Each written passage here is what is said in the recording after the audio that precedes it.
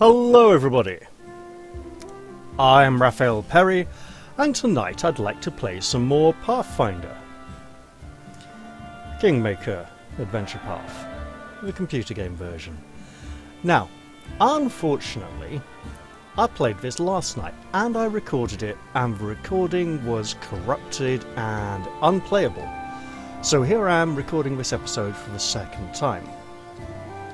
Fortunately, I noticed the error message and checked the recording before going to save the game. So I didn't save over the old save, and I'm exactly back where I was. At the feast that is being held in my honour for defeating the Stag Lord. Now last night, prior to beginning, I went and skimmed through the last 12 minutes of the previous episode, because it had been some weeks since I'd gained the important briefing on people to look out for at this banquet and things I might need to know about them.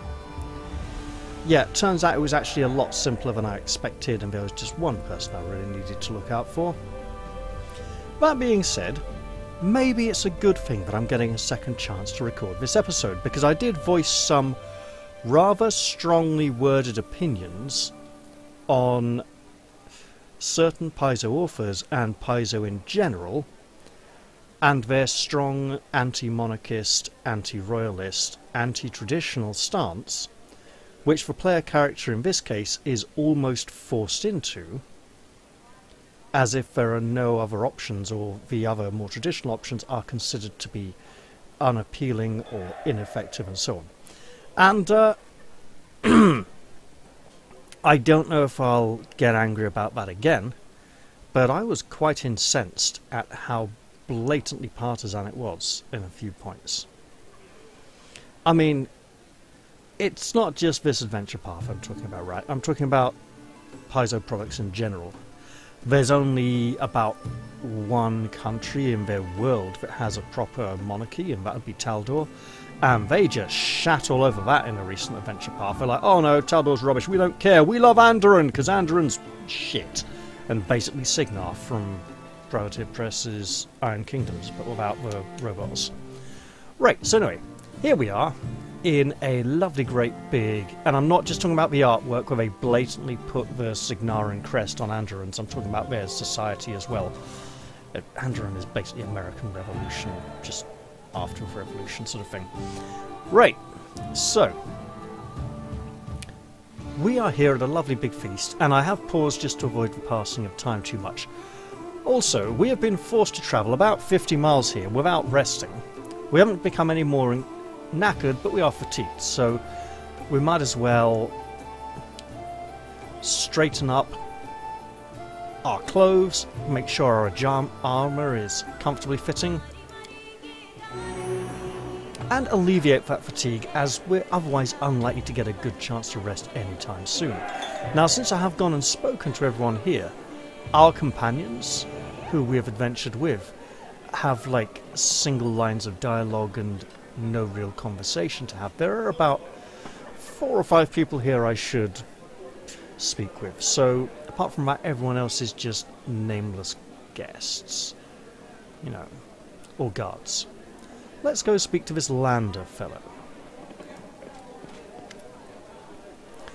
A handsome, well-dressed young man of about 17 years old looks at you with a polite smile. 17 years old. That hair is not albino hair. That is blatantly grey hair turning white. Which probably doesn't belong on a 17-year-old. Either the artist really has got a thing for trying to make the hair grey and not too white, or I mean, you wouldn't believe the shit he's seen, right? So you're the famous slayer of the Stag Lord's gang, soon to be a baron? Pleased to make your acquaintance. My name is Lander. Just Lander? No last name, no title? Well, let's just say I'm here incognito. Under my circumstances, it's wise to keep one's lineage to oneself. If that's so, he has blatantly just blown his cover. Truth be told, that's precisely what I wanted to speak with you about. You see, I'm an heir to one of Brevoy's noble houses. I won't say which, but believe me, a newly appointed baron with no connections would do well to have a friend like me. I travel the country in secret without servants, so I can see it for myself. Not from a carriage window, but face to face with the people. My family would never approve, of course, but then, I never asked.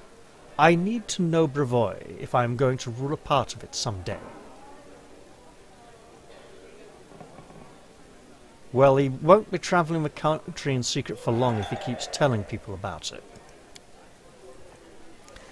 I know Jamandi wants to impose her stepson on you as an emissary of Brevoy. Refuse. Take me instead. Don't look at my age. While they may have trained this half-orc to swing a sword, I've been training to rule since I was a child. I'll be of far greater use to you, both now and in the future, after I have a firm position in my family. Okay, there's a few possibilities here. If we take him in under our wing and take him back to our barony, he could be hoping to betray us and usurp our position and take it over for himself, believing that he has little chance of inheriting something big from his family, or to add it to his family's territory. Secondly, he could really be a black sheep of a family, who has aspirations, wants to be the power behind the throne, but doesn't really like to do things the traditional way. Doesn't want the actual responsibility or the accountability if he slips up. Now, here's the problem. He doesn't like staying in the noble mansions. He likes going out, mingling with the people all the time. If I appoint him to a position in my court, how do I know he's even going to turn up to do his job? Most of the time he'll just be buggering off, hobnobbing with the hoi polloi. Well, no, rather the ruffians and ragamuffins. Essentially, he will be unreliable. Yes, it would be good if I wanted to play a very Secret Service kind of game, except he's blatantly not blending into the crowd here at all with that grey hair. He should put a hood over it or something. I don't feel I can rely on him. I may be able to trust him, but I don't feel I can rely upon him. Okay? So, are you then from the Restovic nobility? Oh no, I'm not from here. I'm just visiting, you could say. I wanted to see for myself the heroes who managed to conquer the frontier lands, and the Lord Mayor was kind enough to invite me to this wonderful party. Well, I will consider your proposal, and probably ignore it. Yes, do so, and carefully.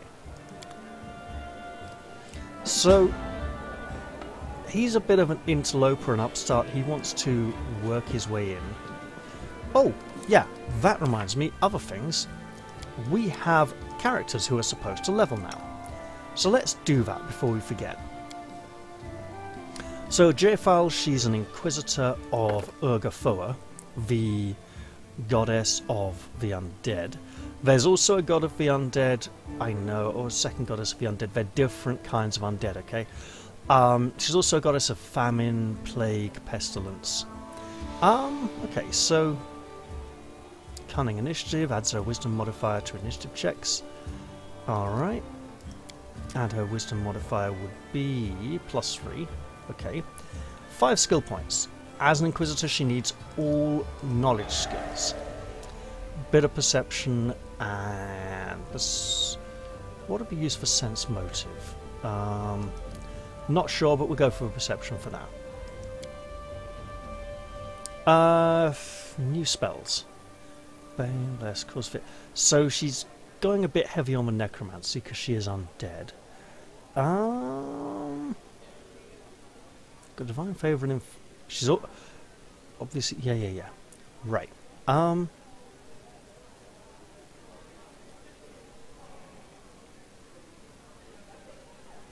Shield of Faith could be good.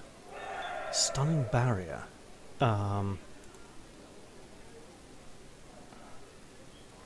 +1 to AC.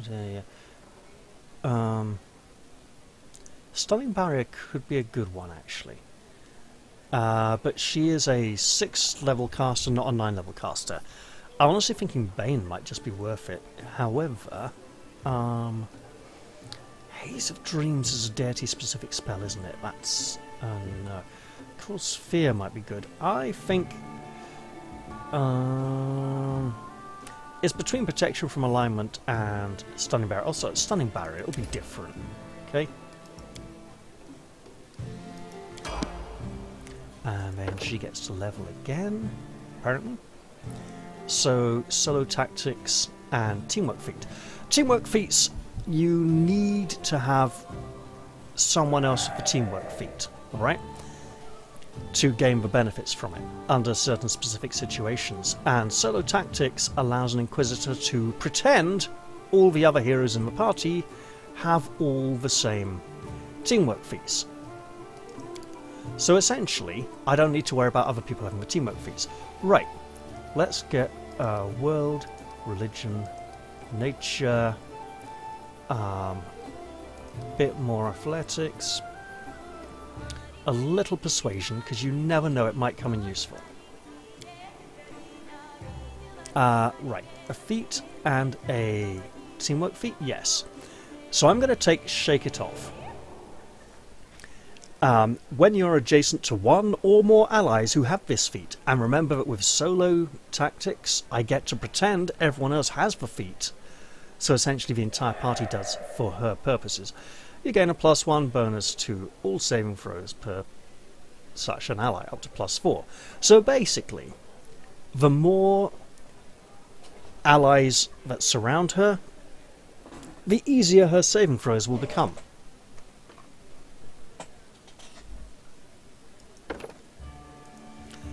And for a general feat, what do we got so far?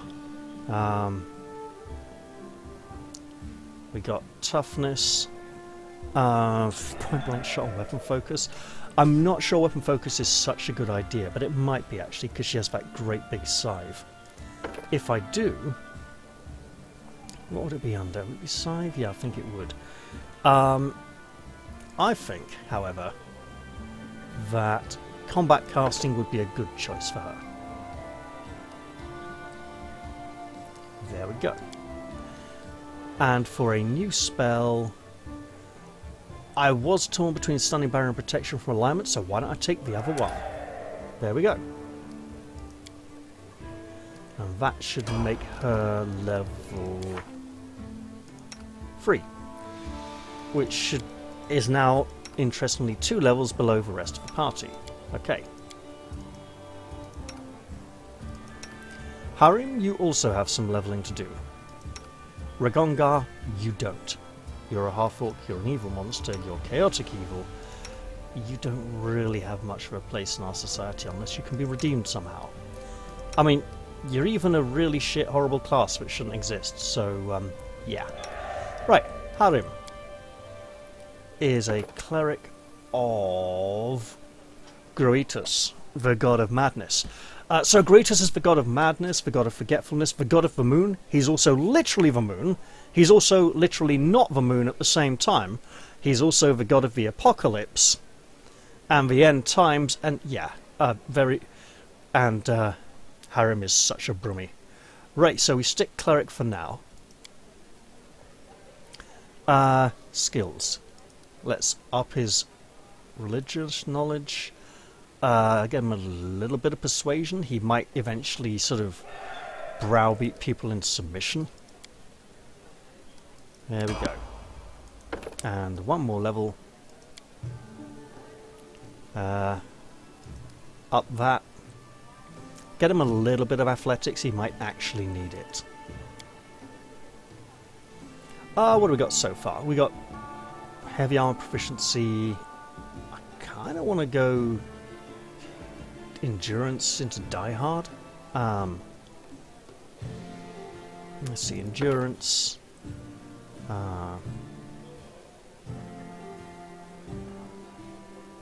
Yeah, that'll get him some good sleeping capability. However, What else could we get? We could get extra channel. Is he channeling positive or negative? He is chaos domain destruction. Positive. Okay, we could get him Iron Will. However, that doesn't seem to fit his personality quite so much. He's all doom and gloom and open to surprises. Shield Wall would be nice if we could get lots of Shield Wall. Our Inquisitor wouldn't benefit from that unless she had Shield Wall herself, because she doesn't get to pretend she has teamwork feats, she just gets to pretend everyone else does. Toughness could be good to go with his heavy armor, and I think we should do that, because he is a little bit lower level than everyone else.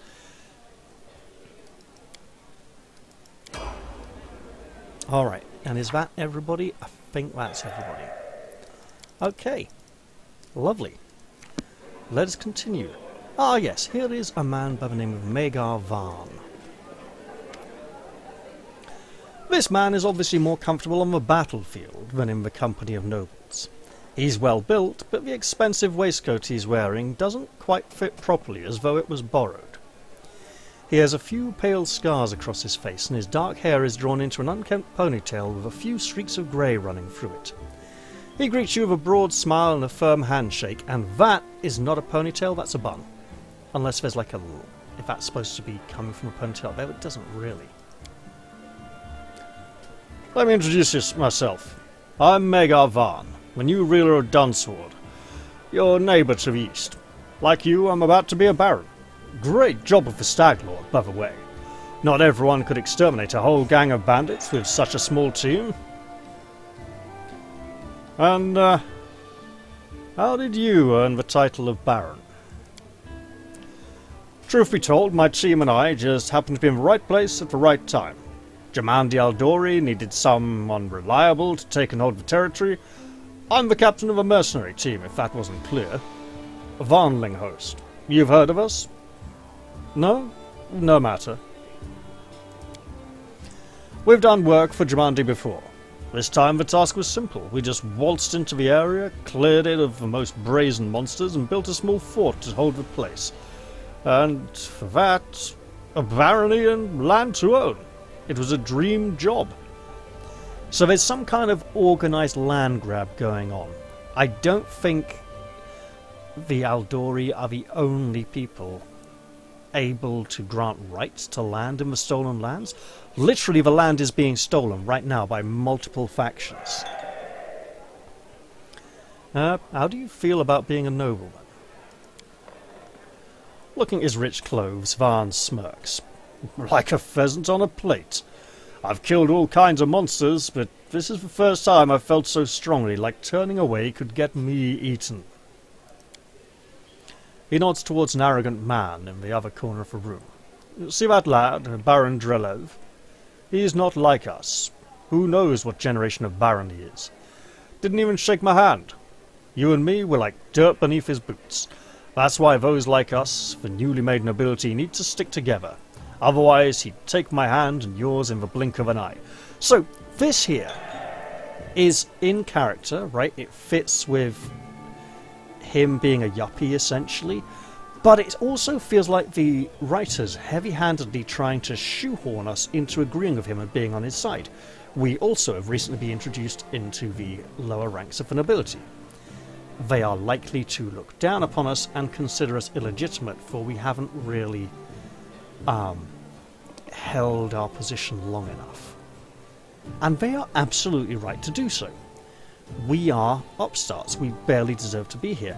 They do not appreciate the humility of nobility, which is a rare and pleasant thing. Actually, no. Most of the members of nobility that I've met, all 4 or 5 of them, maybe a few more, in my life, have been really nice, humble, easygoing people. They don't boss people about or throw their weight around. They're just like, okay, yeah, you know what? Me and my family, we are responsible for a large portion of land. Like half of Oxfordshire. You know. And yes, that's a lot of responsibility, and we actually do have to do stuff in the management part. It's like, yeah, okay, you know, fine. Right, well, it was nice meeting you. Farewell.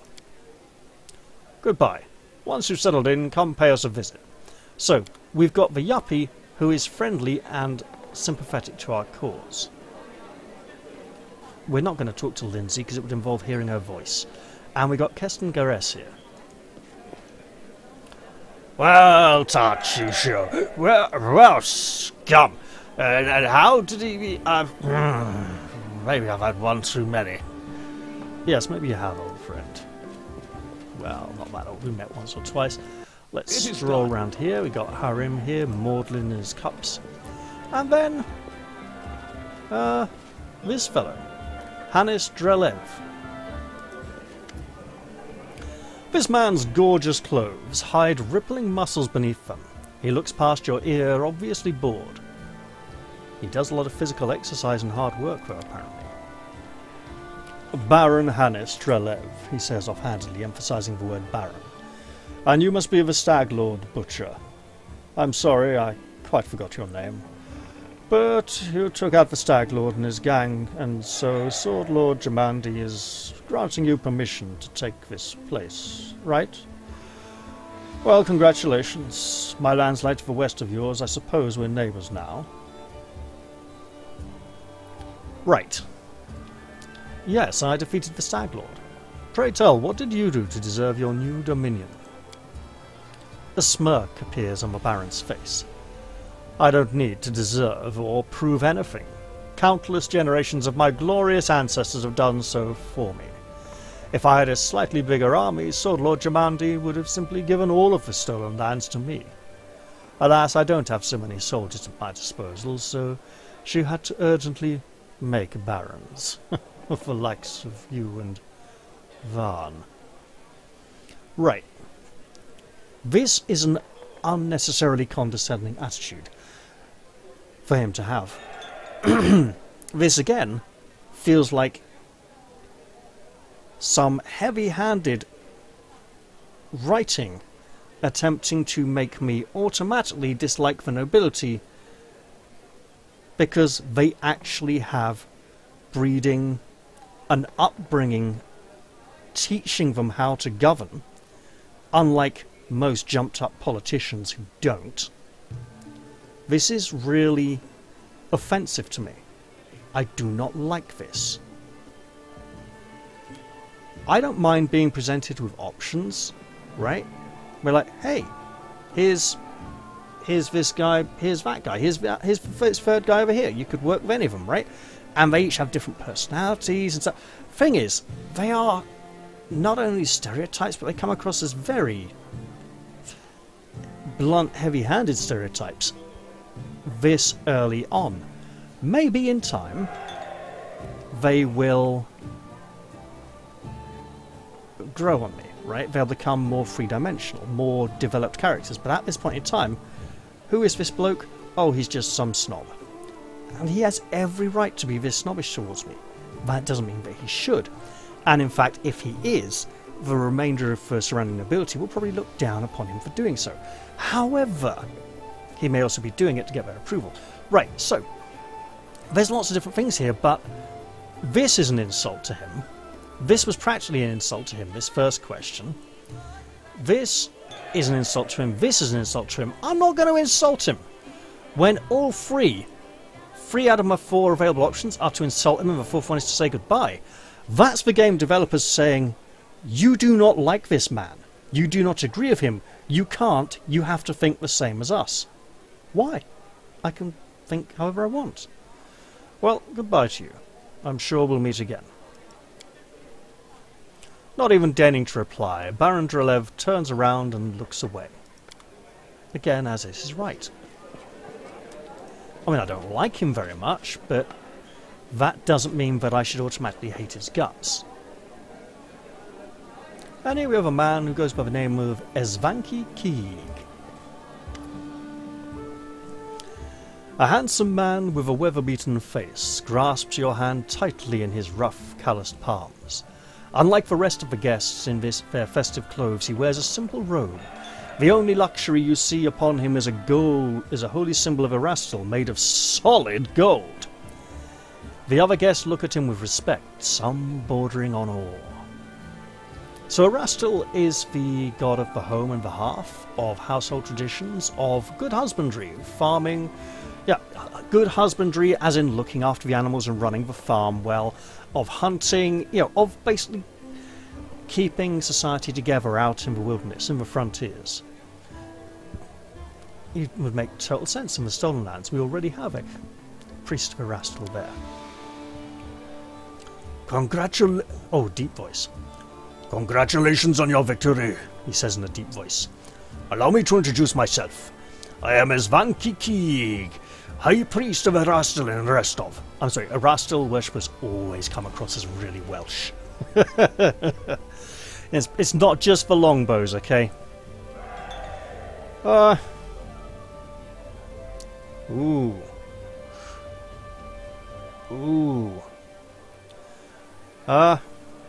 I saw you fought beside Jamandi that night.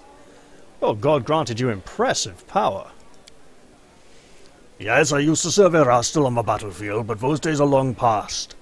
Now I call on his power to heal those who've fallen from a roof more often than anyone wounded by a sword.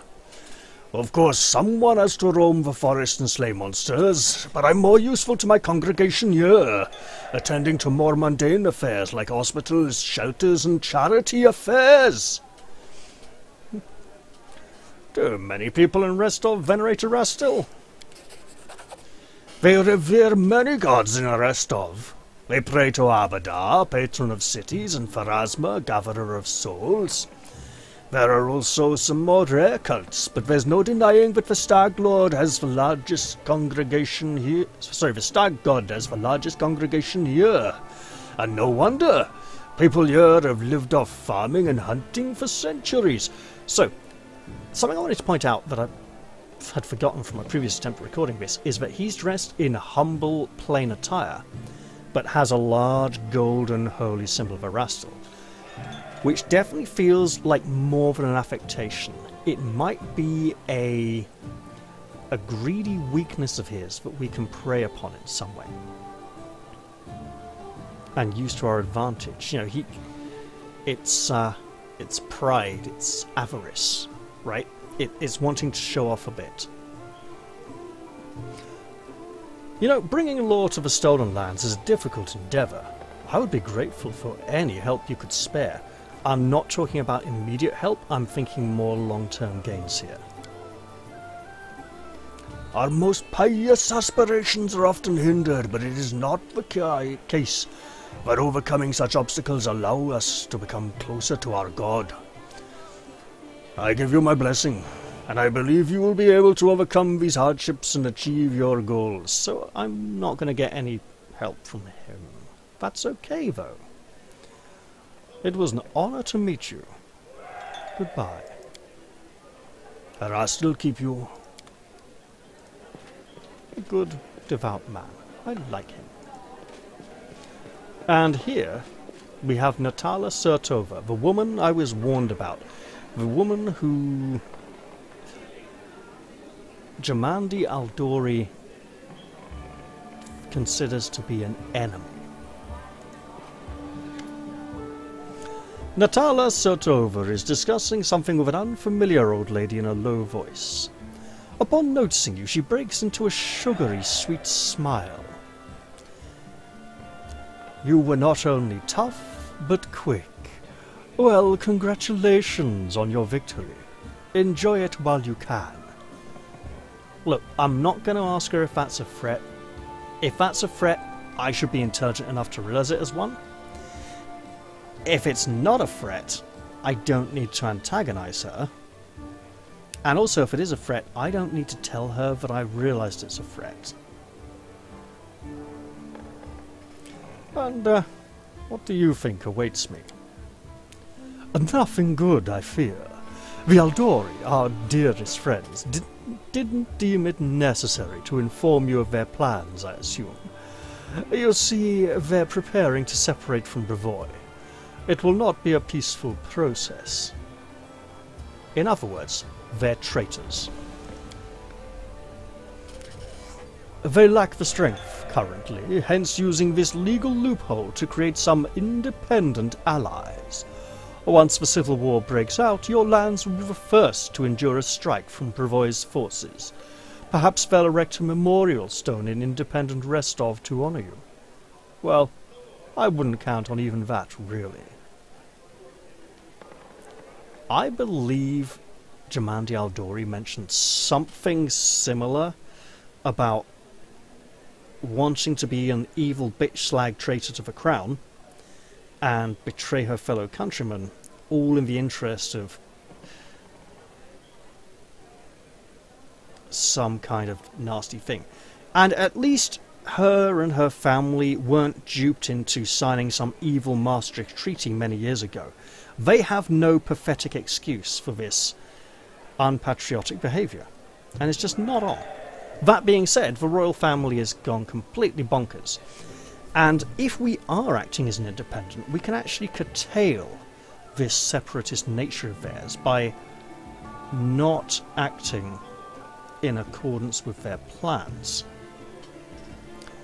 And what would you propose then, my lady? In your situation, the most reasonable course of action would be align yourself with the lawful rulers of Brevoy, the noble houses. The Aldori won't dare to rebel, knowing they will immediately become entrapped. You would help Brevoy avoid a civil war, while simultaneously enjoying some well-deserved peace in your lands. And much more well-deserved peace back in your lands, my lady. I believe Jamandi has already attempted to impose a guard on you as an emissary. I'm guessing her low-born stepson, the green-skinned boy, Kasil. It's up to you, of course, but I would recommend you a different envoy. Please meet Chandra Merveille, an experienced diplomat who's far more familiar with Brevoy politics than any brawler could be. The old woman standing next to Natala gives you a slight bow. I would be happy to help you establish diplomatic relations with Brevoy. I'll consider your proposal. Think on it. Do not make any hasty decisions.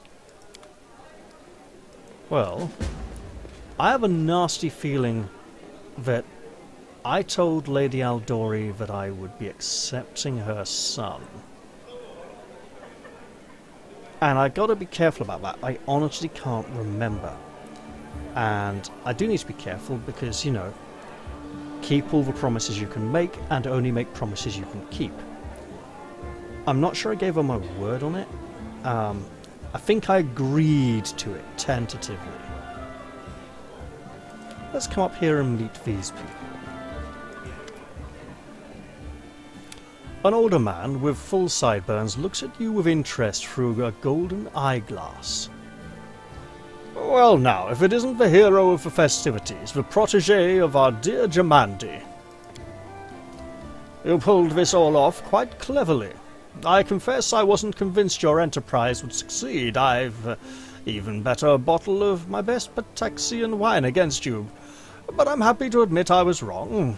The Aldori have always been adept at finding new talent. You know, I don't believe we've been introduced. So it would seem. I imagine him saying that in a tone that implies that he feels someone has let him down by not introducing him to me, right? It's someone else's failing. I am Joseph Selimius, Lord Mayor of Restov. I rule this land and the adjacent lands. As your northern neighbour, I hope we can look forward to a long and fruitful friendship.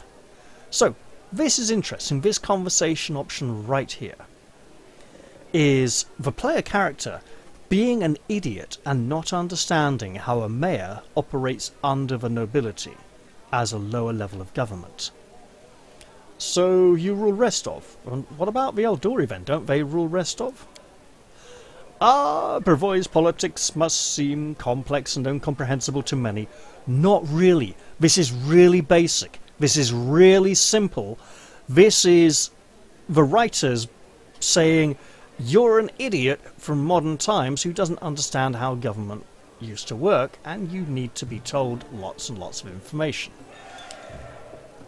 here in this part of Rostland, the spirit of the Northern freedom still lives.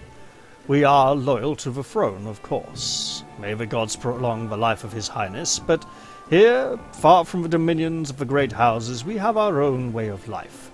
It is especially important now, after the certain events that I probably don't need to name. The certain events would be every single member of the royal family disappearing overnight.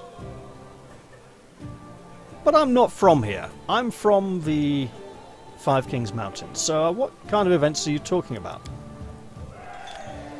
Mayor Selemius gives you a patronizing smile. Why, an aspiring politician needs to be well informed. I'm talking, of course, about the disappearance of the ruling house Rogavia. Can you imagine it? Old man Coral conquered our land 2 centuries ago. It would be a shameless lie to say that nobody wished his royal house could just disappear into thin air. But once that exact thing happened, it turned out nobody was ready for it. Poof! All over the country, every member of the royal house disappeared without trace. Nobody knows what happened. It is a mystery, but a mystery pregnant with opportunity for everyone. Oh yes, chaos is a ladder, if you really want to look at it that way. And how are things doing in Restov? I don't want to boast, but things have been going well in recent years. Trade prospers, the population grows, and the citizens are happy.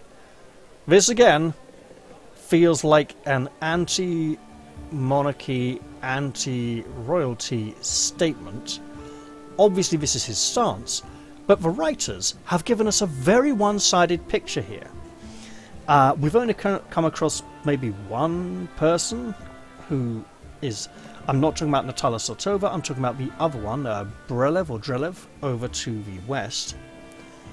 And they're giving us a very heavy-handed picture to say, look, we all want to be independent, you bastard, you have to agree with us, because we say so. Although recently, especially after the disappearance of House Rogavia, more and more troublemakers have been appearing. People are talking about the most shocking things, but those sorts of rumours aren't worthy of your attention. Well, it was nice meeting you. I'll say goodbye for now. Please, wait a moment. Your young barony will need resources to establish itself, and from what I've been told, you're somewhat in need of financial assistance. I could organise and supply everything you need for the construction, and spare the cost on extremely favourable terms. I could immediately procure, let's say, 500 cartloads of building supplies. I'm sure that would give you a good start. In exchange, I would ask a small favour. Until you repay the debt in full, you simply assume the obligation of contracting building services through Restov's Builders Guild. Do we have a deal? Right, this is an exclusivity contract. It's a trap. Allow me to explain. The sweetener, the bait, is what I will presume is a large amount of building constructions, which would give us a good head start, let us, kickstart our barony. However, it would be a loan to be repaid. During that repayment period, I would only be allowed to hire builders from Restov. Now, this means a few things. Yes, it strengthens the relations of Restov, right? It means Restov are good friends of ours. We get along well. That's good. It means that the people in Restov benefit from us. So, let's look at that back again. It's a bill, right? It's a debt. We take on the debt. We pay him back the debt. While we are paying him the debt, we are also spending most of our money with his workmen, essentially putting that money into the economy and increasing the wealth of his portion of the countryside. So we essentially pay him back twice. Like, we pay him something like double what we... I don't know, it depends how much we pay the builders, right? But essentially, all the money we are spending is going to him. And making him better, and us poorer. Because we could be hiring workers from our own land, right? Giving people jobs, helping the economy, keeping the money in our region. Or from other neighbouring kingdoms, who we also need to build relations with. So this is a trap. I thank you for your offer, but I simply must decline for now. It's your choice, of course. I just figured I'd mention it. Well, it was nice meeting you. I'll say goodbye and not accidentally click on the offer. The feeling is mutual, I assure you. I look forward to hearing more of your dazzling successes soon. So this is a trap.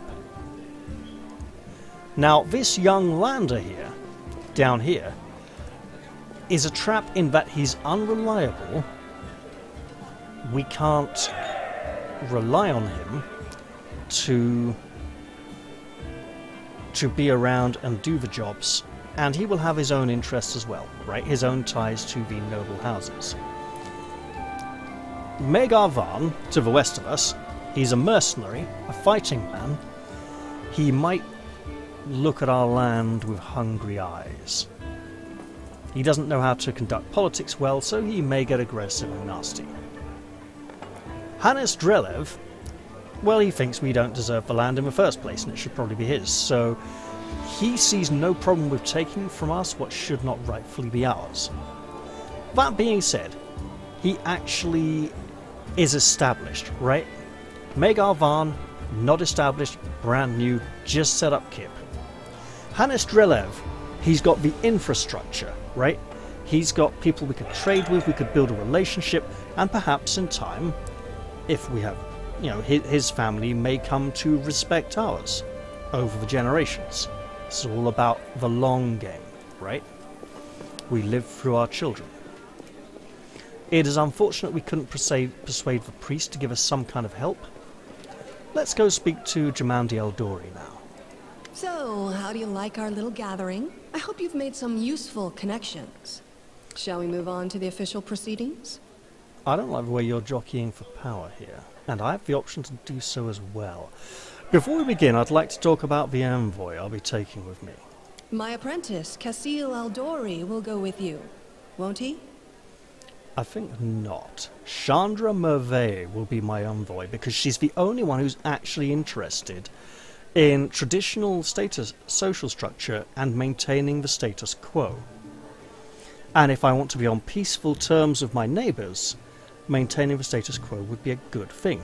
Also, she's not a raging separatist, anti-monarchist, anti-royalist scum like you and probably Lander, who's not interested in being part of the nobility anyway. So yeah, Chandra Merveille will be my envoy. The emissary of House Sertova?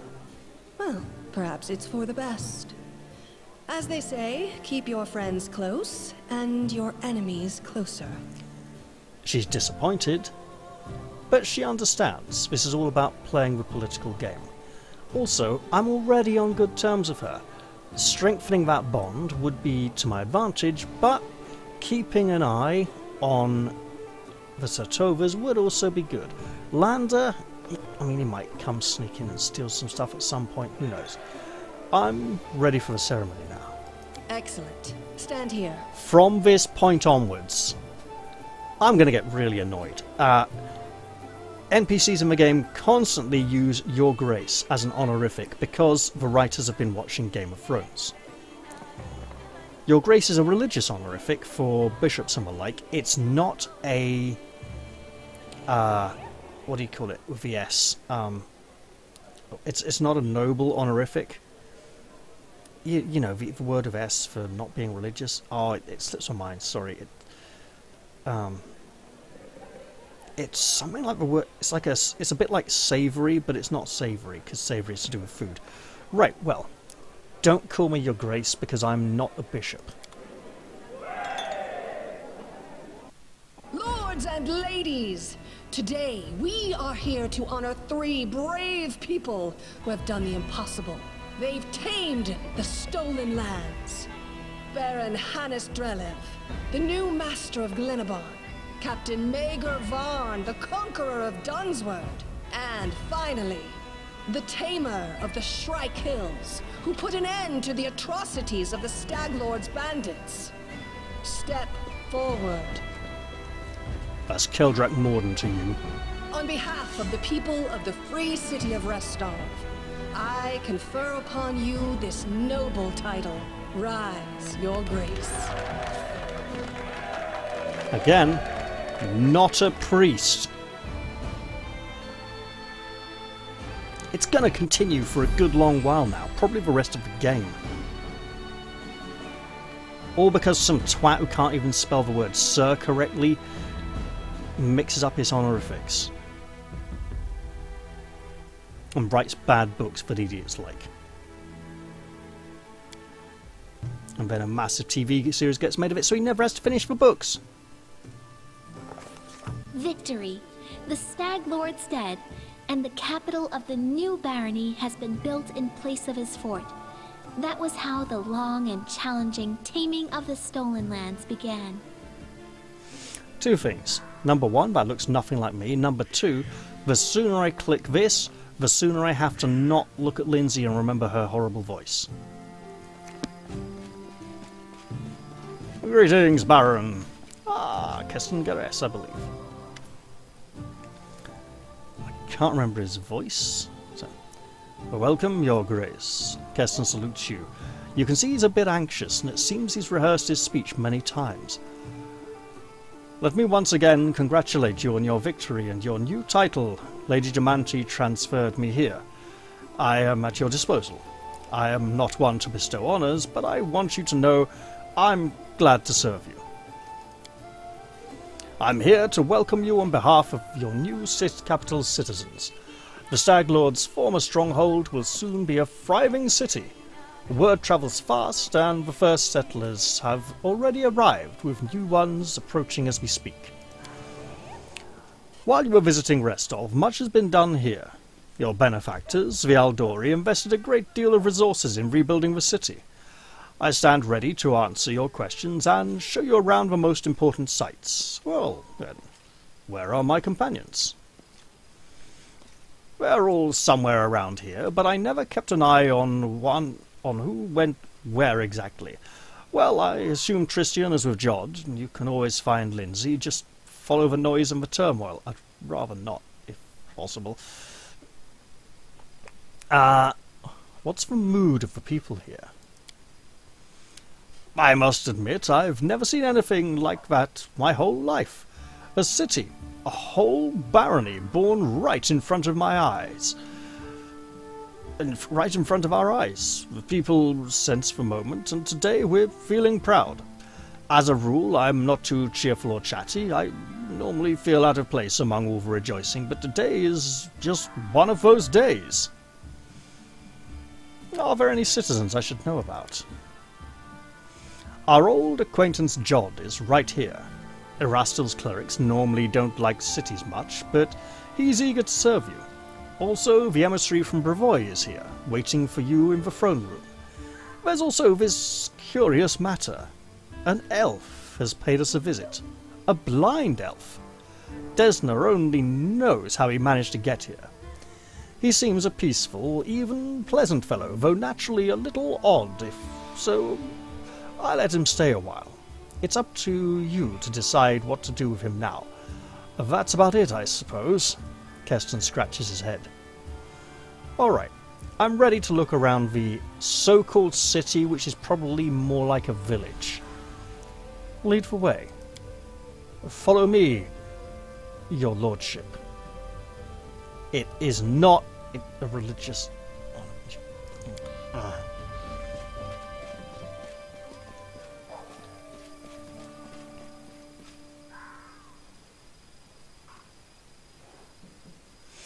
Greetings, your lordship. We are, well, your new subjects. We're selecting a site to build our new house. It's wet near the lake and windy up here on the hill. A fine place to throw garbage at your neighbours' heads, though. Ow! Ooh. Oh. It's a good thing you got rid of those monsters and bandits, my lord. That'd be right, more for a baron, my lord. At best. Do you recognise this place, my lord? This is where the Stag Lord's fortress wall used to be. Not that it saved him in the end, huh?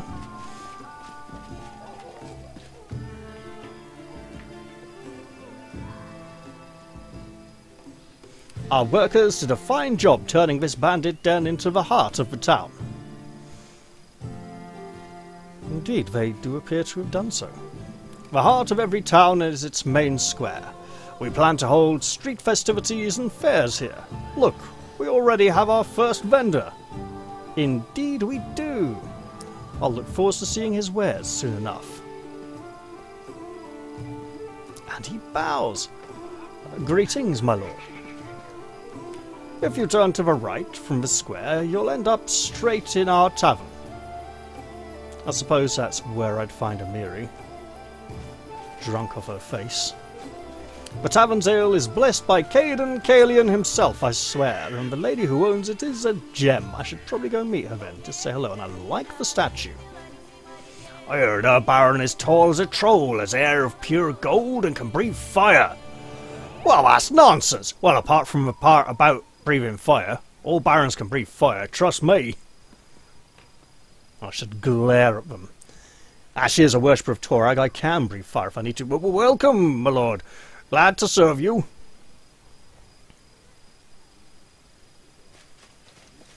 Man, our guards only have staves. My lord, those are our guards. They keep order in the city or keep their mouths shut, and there wasn't enough time to read that at all because this game is being horrible. Here's the observation platform. I hope one day your capital will grow large enough that we won't be able to see its full extent from this perch. I don't know if that will update, but it looks very Banner Saga, or something similar. And there's Harim there, enjoying the view. The building in front of us is your residence. That's where we'll head to now. Ah, the Great Hall. Nice piece of work, if I do say so myself.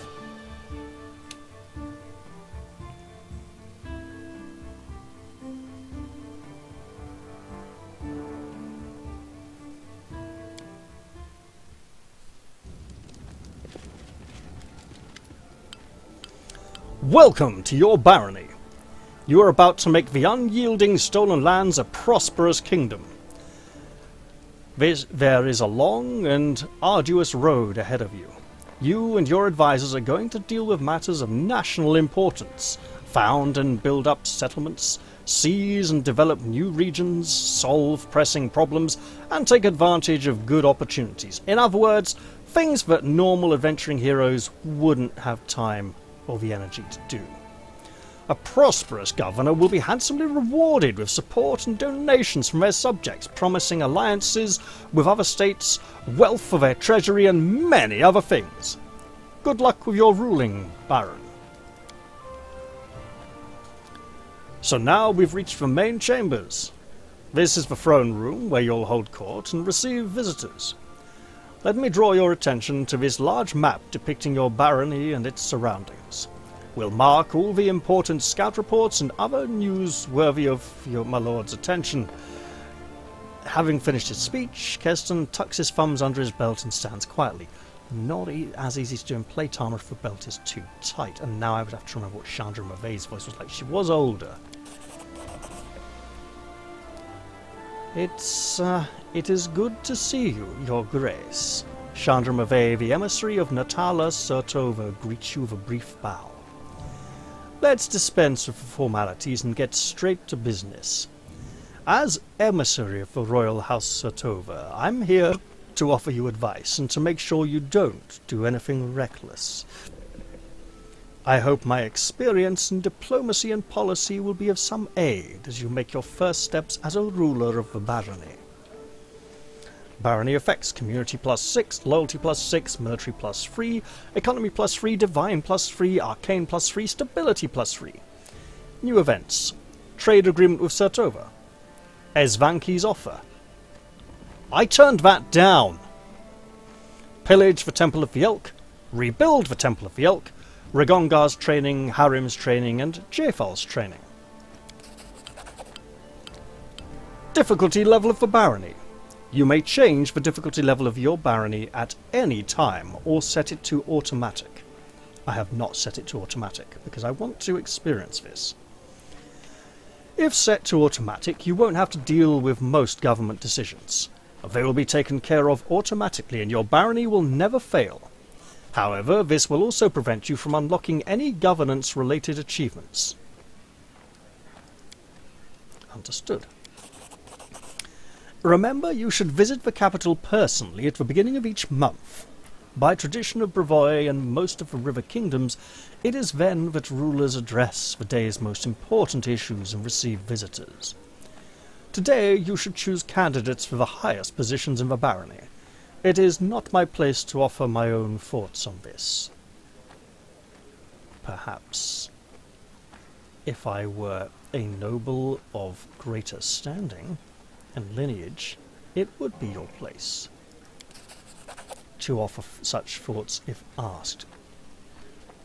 Your clerics, Jod and Tristian, were the first to ask for an audience. I shall leave you to your capable judgment. Be wise, and your rules shall be long and fruitful.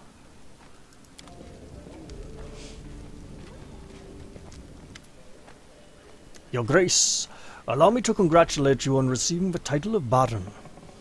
I am confident that you will be able to bring order to these troubled lands. Jod smiles slightly. For to be honest, that isn't exactly what we wanted to speak to you about.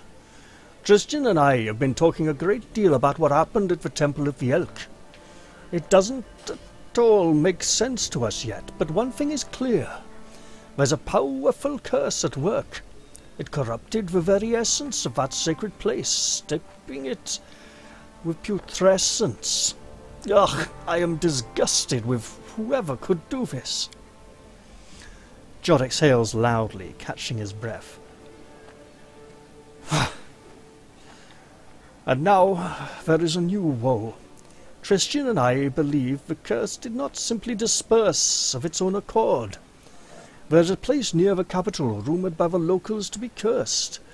Tristian and I visited this dreadful place, and we felt the same putrescence as at the Temple of the Elk. What is this place, and where is it? There is a bald hilltop not far from here to the north of the capital. Its crown is entirely barren of life. The locals believe that rituals glorifying the dark gods were held there back in ancient times.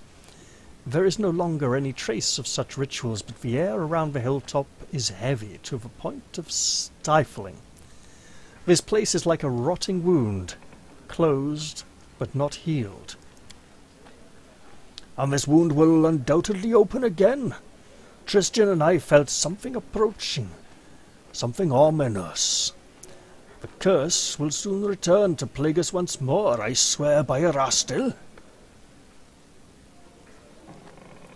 I should go there then as soon as I am able. I would be happy to accompany you, but I would not expect to see anything new there at present. I agree with Tristian. We have been to this hilltop. It's barren, but filled with a dense atmosphere of unease. Well then, what would you suggest? The curse will grow in strength, and we predict it will reach its peak, the peak of its strength, in about 1 month's time. That's when we should visit the bald hilltop, and resolve this issue. For now, we can only wait and prepare. Yeah, you do that preparing. Also, maybe do some research. We beg your pardon, my lord, for intervening with you getting the grasp of your barony. I'm sure you have even more pressing matters at hand right now. Well, we'll soon see about that. Now that Keldrak Morden's the ruler of his own land, and that's gone flashing by too quickly as well. The barony has... and another pop-up disappeared too quickly to read as well. The barony has 10 basic stats, each supervised by an advisor. They are as follows: population, regent, loyalty, councillor, military, general, economy, treasurer, divine, high priest, relations, grand diplomat, stability, a warden, magic, magister, culture, curator, and espionage, minister. Stats increase if your governance is successful and decrease if events don't end well or other negative factors are placed in your way. Don't let your barony stats drop to 0 or lower. This will cause your subjects to riot and your state will begin to crumble. Each stat has certain milestones or ranks within them. Every 20 points in a stat will increase your rank. Rank 1 unlocks a corresponding advisor position for that stat. Further development of the stat upgrades to its ranks. Further development of the stat and upgrades to its ranks will be possible only if you have an advisor in the relevant position. Governing your barony will require one advisor for each stat. You may appoint your companions as well as some of the Stolen Lands citizens into these advisor positions. Each of the 10 positions has at least 3 characters who are qualified to hold it. Not all of these characters will be willing to serve you right away. Some of them will need to be convinced. Appointing others will require completing an assignment for them or rendering them some other service. Every advisor acts on their own ideology. They have their own opinions on everything that happens in your domain. Therefore, you may want to select characters whose governance philosophy is consistent with your own. Open the Advisor tab on the right side of the screen, click an empty slot and select a character to appoint them as an advisor. Each barony stat gains a bonus from a specific ability of the appointed advisor. The exact size of the bonus is indicated in the upper right hand corner of the advisor's card. Only advisors may address the problems, opportunities and sudden events that occur in your domain and require immediate attention. Don't leave these positions vacant. Choose a name for your barony. The name of the barony cannot be changed later in the game. Well, I shouldn't call it the Stolen Lands. It needs a suitably dwarven name. There are ancient dwarven ruins in the Stolen Lands, especially in our portion of the Stolen Lands.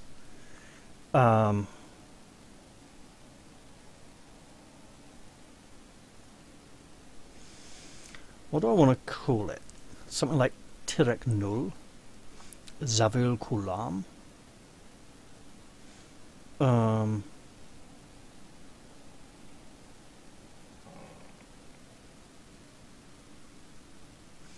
Karadin Volkasa. You know what? Let's go with an old stalwart. Gondomar. Yes. Now, click on your capital icon to open the settlement map. At the moment, I don't want to because I have to click the Advisors tab. And here we have positions, 5 positions. We have the Regent. The Regent ensures subjects' complaints and concerns are heard by their ruler and serves as a link between the Baron and the people. Essentially, this is a steward, someone who looks after the place while we are away. The Councillor deals with troubles of the common folk and helps settle land disputes and agricultural matters. This advisor ensures citizens remain loyal to the throne, essentially a local governor. The General is the highest ranking officer in the army of the barony and is responsible for watching the borders and protecting the realm. Okay, makes sense. So we want someone responsible for that.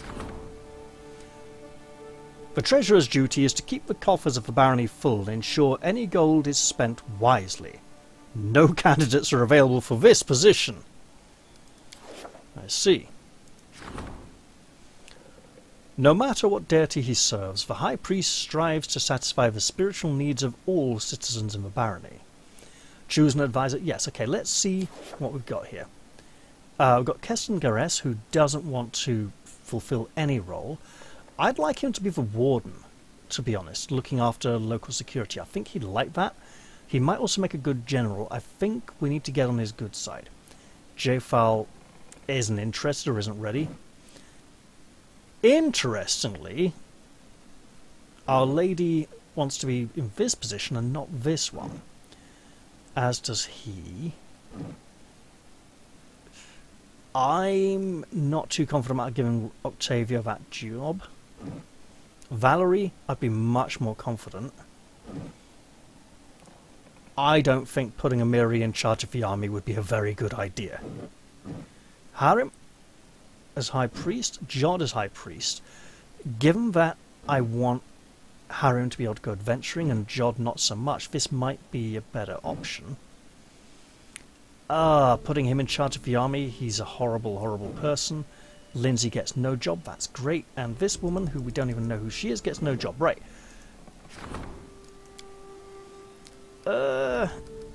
Even Stevens. Octavia always strives to solve problems peacefully.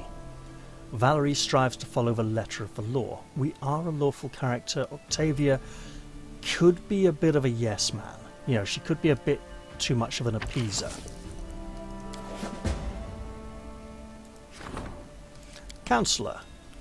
Tristian would do a better job of this than Chandra Mavet, but we may need him to go adventuring.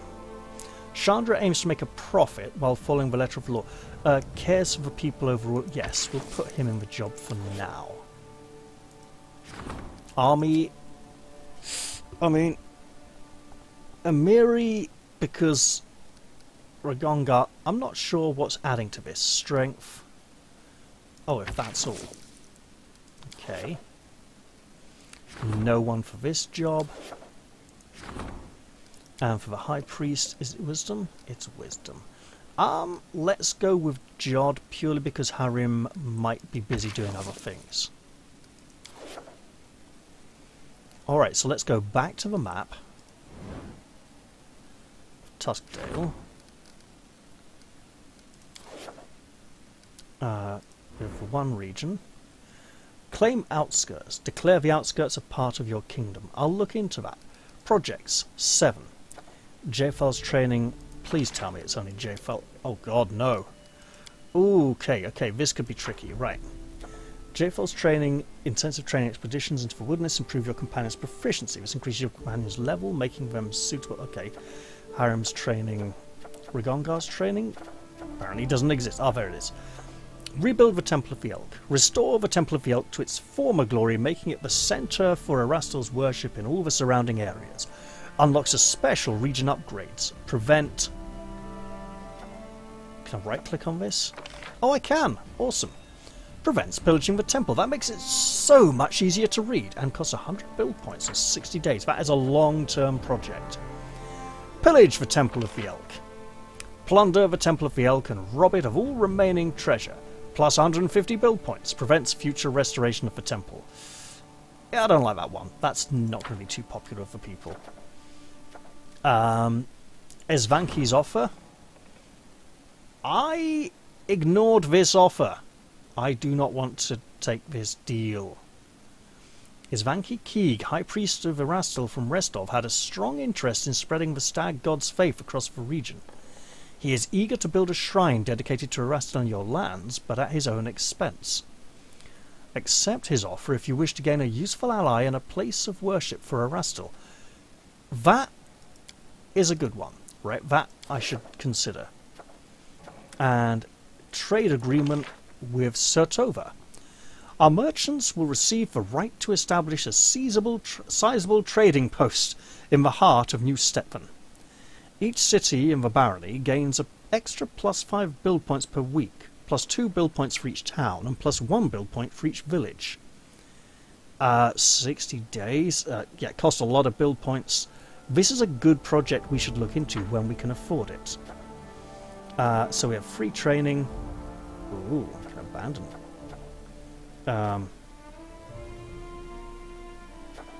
Wasn't there...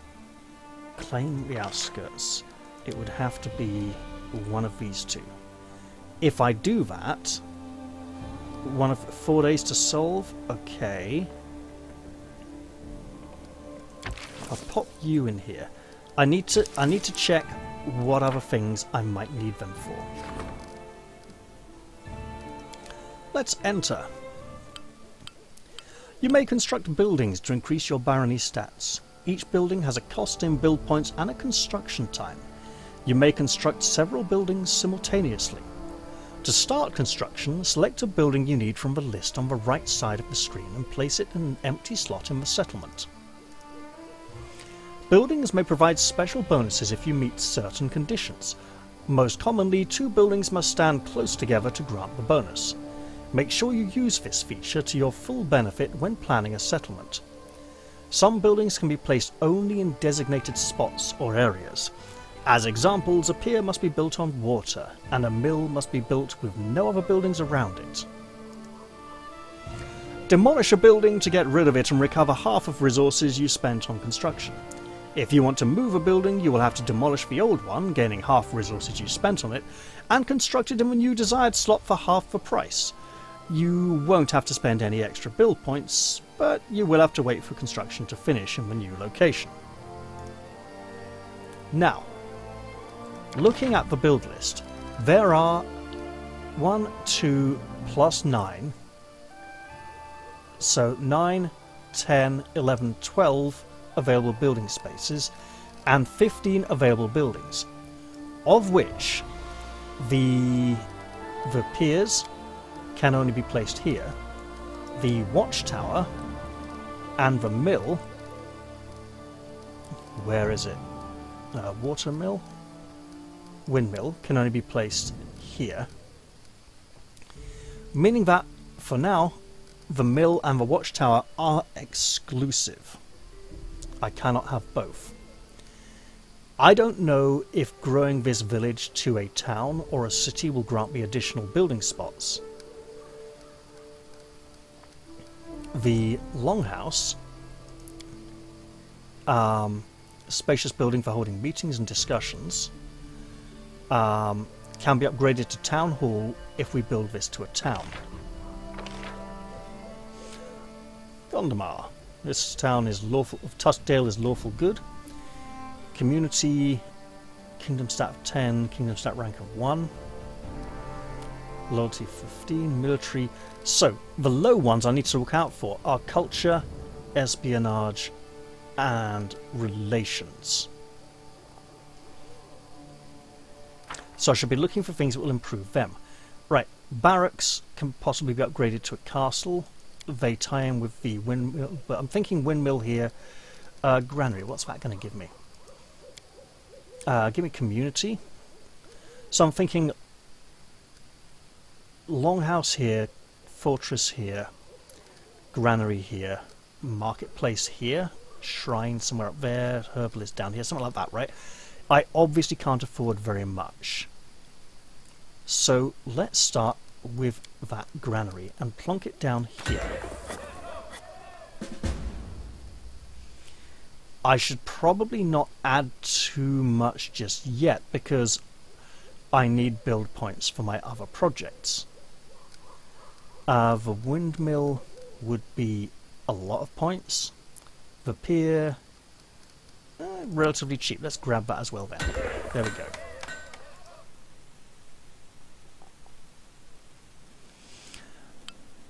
You may claim new regions to expand your territory. Open the Regions tab on the right side of the screen and select the relevant project at the bottom of the screen. Claiming a region will allow you to significantly increase your barony stats and found settlements in the new lands. Here is what you must do to claim a new region. Meet specific regional conditions, that is, complete a quest or reach a certain rank in one of the stats. Collect sufficient build points of a claim. Find an unoccupied advisor who can take charge of the claim. As soon as you start the kingdom project to claim a region, time will automatically speed up for the next 14 days, the time it takes for you and your advisor to claim the region. After the new territory is claimed and annexed into your domain, the boundaries of the state will change and you will receive all the bonuses granted by the claimed region. Okay. Well, hang on. If it's 2 weeks, how many build points are we getting per week? 32. Let's go back in.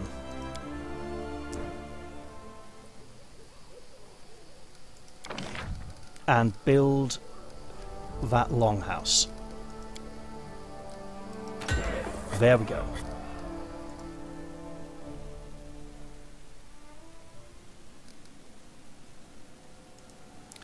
Training, yeah. Regions. Can't I do it myself? Okay, I can't. Oh, because claiming a region, I'm always involved in that. So obviously I want Tristian to do this. And after this claim is finished, I'll probably be rounding up the episode, to be honest, because I've been recording for plenty of time. Occupied for a lot of time. I should have done some training of companions during this time, shouldn't I? Oh well. Declare the outskirts part of your kingdom. Your barony is expanded. It now includes the outskirts. Excellent.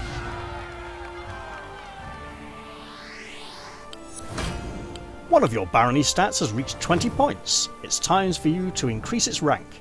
First, meet with your advisor and discuss the future of the state. To do so, return to your capital and click the button on the appropriate event card in the throne room. Whatever choices you make, remember your advisors may disapprove. If the current advisor decides that you argue too much, they will leave forever. After you talk to an advisor and make a decision, a new kingdom project will become available that will increase a stat rank. You can find it at the bottom center of the screen on the Projects tab. It will take you and your advisor 14 days to complete the project. Time will be automatically sped up until the project is completed, which means we will be nearly at the end of the month and ready for the other thing. Outskirts. Only one settlement can be found in this region. Region for Stolen Lands bordering with Brevoy. It is less monstrous. It has less monsters than the woods or marshes, but is plagued by numerous bandits. For a long time, Oleg Leviton's trading post has served as the only bastion of civilization in this inhospitable realm. Region upgrades are not yet available. You have not claimed any resources in this region yet, and I totally should. Whereas here... Yeah.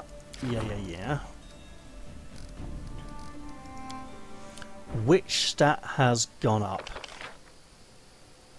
Oh, is it loyalty? I think it is loyalty. I know who that would be. That would be our priest. Right. How's our building going? Our granary is built. Yeah, alright. You need to talk to one of your advisors to address important matters of the barony. To do that, you have to close the barony management screen and get back to the throne room. Longhouse. Okay. 274. That's going to take a while to build yet. We should, however, establish those barracks before I forget. Right. Now. Events.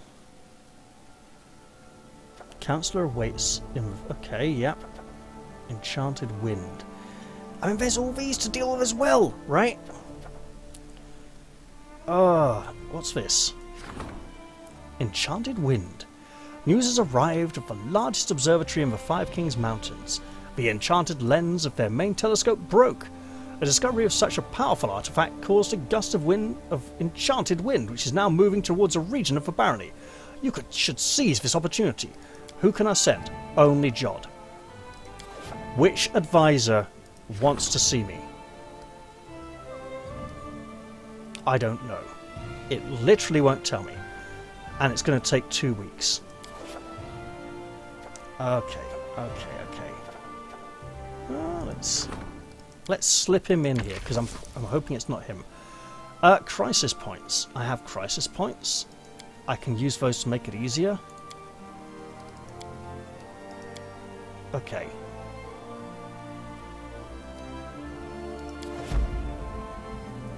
And now... Oh! Misclick. Who wants to see me? Please don't be Jod. Is something interesting? Yes.